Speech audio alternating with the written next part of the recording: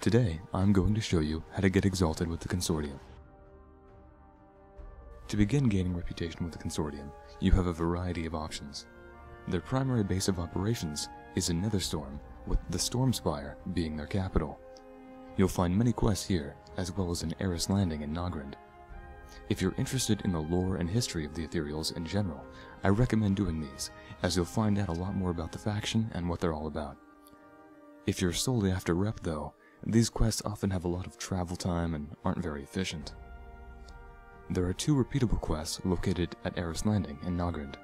These quests are only available at neutral reputation, and stop giving reputation once you hit friendly. The first requires you to collect Oshugun crystal fragments around Oshugun, the wrecked Draenei ship in the southwest of the zone. These can be looted from the ethereal mobs or their own nodes in the area. The second quest calls for you to gather Elec tusks, dropping off the wild Elecs found nearly everywhere in the zone. From friendly to honored, there is a repeatable quest to turn in obsidian war beads, which drop from the ogre mobs in Nogrand. I advise against doing this one, unless you're trying to earn both Consortium rep and Maghar rep at the same time. There are more efficient ways of earning rep for both factions. The primary repeatable quest for the Consortium becomes available at friendly, and will continue giving reputation until exalted.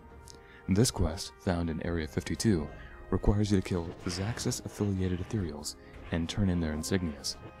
These mobs are level 67 to 70, and are found primarily at the Heap subzone in Netherstorm. Because this place is widely known, it's often crowded at peak times. Farming reputation this way usually takes several hours, much like the Maghar rep grind. If you're not a fan of questing, there is one more way of gaining reputation with the Consortium.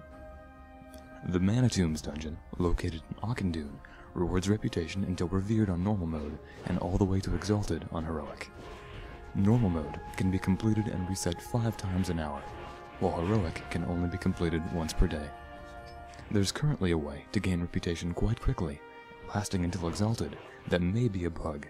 If you engage Nexus Prince Shifar, the final boss of the dungeon, and don't kill him, he will spawn NPCs called ethereal beacons.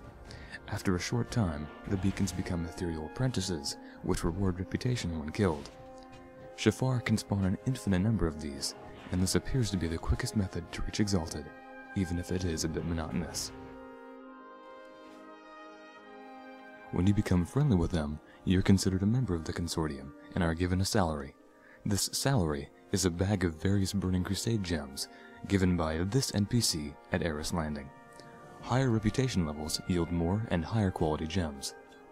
Note that you'll have to pick these up yourself every month. They're not sent to you automatically in the mail or anything like that. Upon reaching Exalted, you'll earn the Chief Exalted Officer achievement, as well as another reputation counting towards the Beloved title. The Quartermaster sells quite a few items suitable for transmog, as well as many Burning Crusade jewel crafting patterns.